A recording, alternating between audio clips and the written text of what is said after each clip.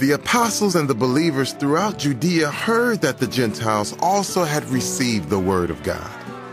So when Peter went up to Jerusalem, the circumcised believers criticized him and said, "You went into the house of the uncircumcised and ate with them?" Starting from the beginning, Peter told them the whole story. I was in the city of Joppa praying, and in a trance I saw a vision. I saw something like a large sheet being let down from heaven by its four corners, and it came down to where I was. I looked into it and saw four-footed animals of the earth, wild beasts, reptiles, and birds. Then I heard a voice telling me, "Get up, Peter, kill and eat." I replied, "Surely not, Lord. Nothing impure or unclean has ever entered my mouth." The voice spoke from heaven a second time. "Do not call anything impure that God has made clean." This happened 3 times, and then it was all pulled up to heaven again. Right then, 3 men who had been sent to me from Caesarea stopped at the house where I was staying. The Spirit told me to have no hesitation about going with them. These 6 brothers also went with me, and we entered the man's house. He told us how he had seen an angel appear in his house and say, "Send to Joppa for Simon, who is called Peter. He will bring you a message through which you and all your household will be saved." As I began to speak, the Holy Spirit came on them as he had come on us at the beginning.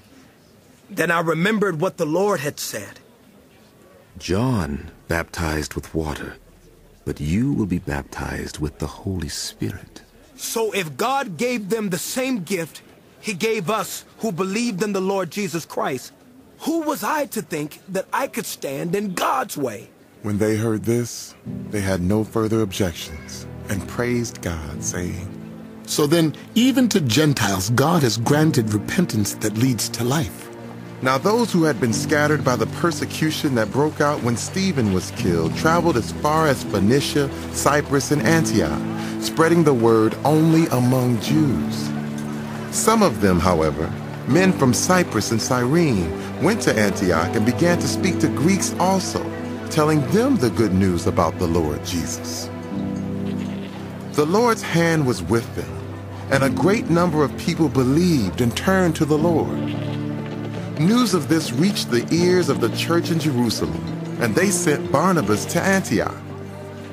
When he arrived and saw what the grace of God had done, he was glad and encouraged them all to remain true to the Lord with all their hearts. He was a good man, full of the Holy Spirit and faith, and a great number of people were brought to the Lord. Then Barnabas went to Tarsus to look for Saul, and when he found him, he brought him to Antioch. So for a whole year, Barnabas and Saul met with the church and taught great numbers of people. The disciples were called Christians first at Antioch. During this time, some prophets came down from Jerusalem to Antioch. One of them, named Agabus, stood up and through the Spirit predicted that a severe famine would spread over the entire Roman world. This happened during the reign of Claudius. The disciples, as each one was able, decided to provide help for the believers living in Judea.